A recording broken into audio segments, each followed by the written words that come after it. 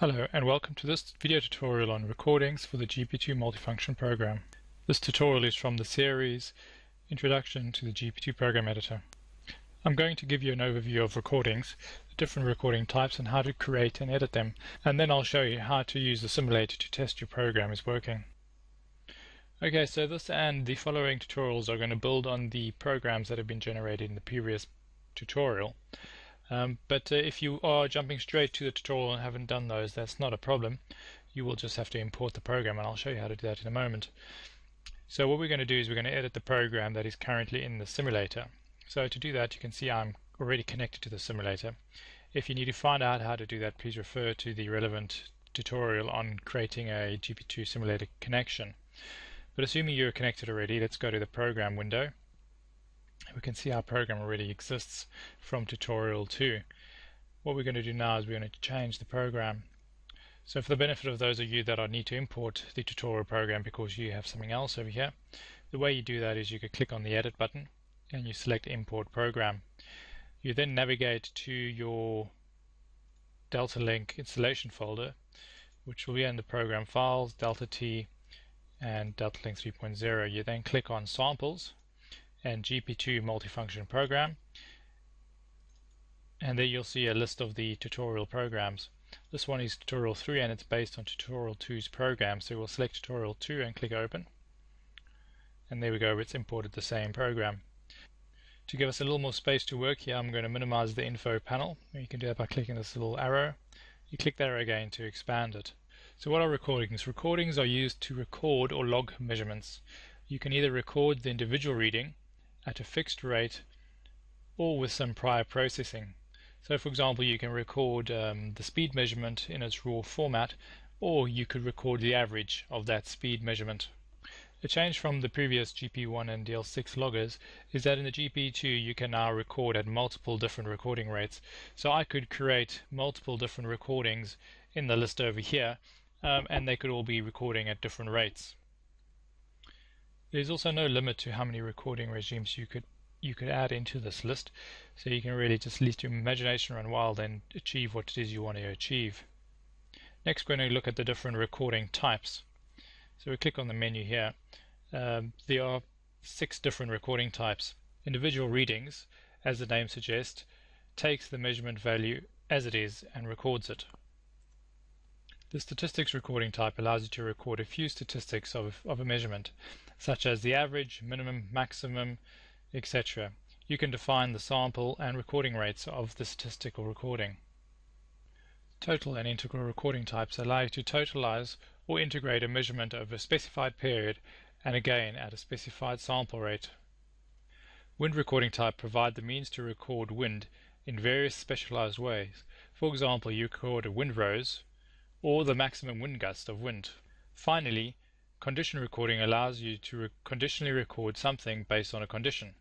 For example, you'd only record soil temperature when it is below 10 degrees C. A program has what is called a default recording. This means that any new measurement that is added to the program will automatically get added to the default recording. So as you can see here, the measurements we've added to this program have already automatically been added to this individual recording regime. This can be changed by right-clicking on the recording and deselecting default recording. This will now stop any new measurements being added to the to the individual recording. This can then again be enabled. Please also note that if you change the name of your measurements, you will need to reselect them in the recording to avoid program validation errors. So let's program this and check if it's working.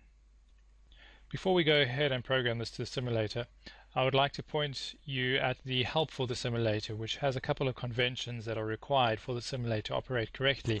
These include naming conventions for your measurements and other items in your program. So for example, I've named my solar irradiation sensor total to indicate to the simulator that I would like a totalized value there.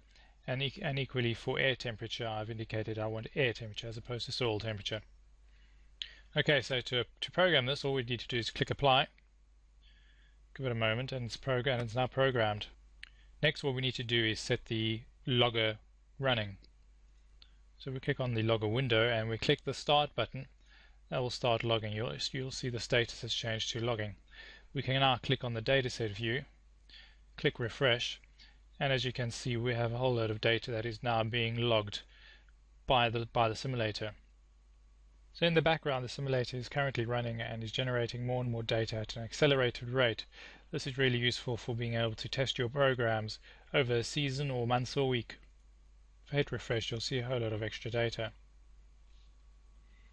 So somewhere on the screen you'll see this window pop up, which is the simulator window, and the time and date and values over here show you at the rate at which it's busy recording.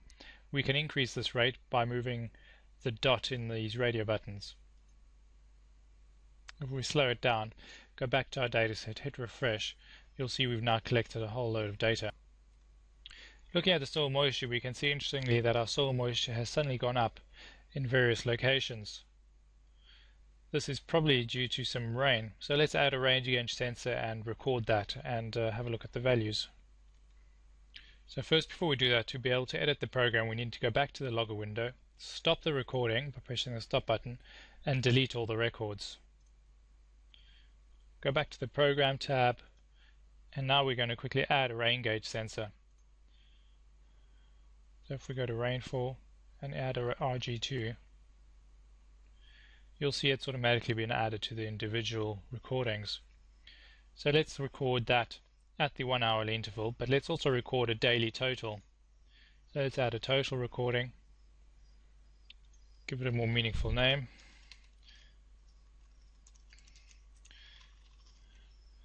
Set its recording rate to once a day.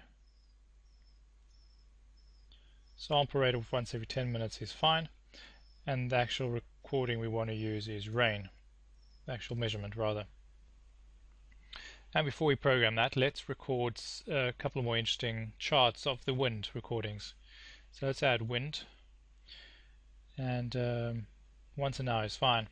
So now we need to select the two measurements. You'll note the little yellow star indicates the preferred measurement, as it's detected that is a direction measurement, and likewise with speed. Then here's a list of recording options for wind. There's quite a comprehensive list. I'm only going to select out a few options. I want to record the class wind rose, and I'd also like to record the direction average, standard deviation. So we click OK. So let's apply that to our program. Well, before we do that, actually we now no longer need direction and speed as individual readings. So let's go in here and remove speed and direction. Click Apply. Go to the logger window, start recording. And now I had slowed down my recording, so let's speed that up nicely. Click back on here, dataset, have a look at the data, let it generate a bit of data.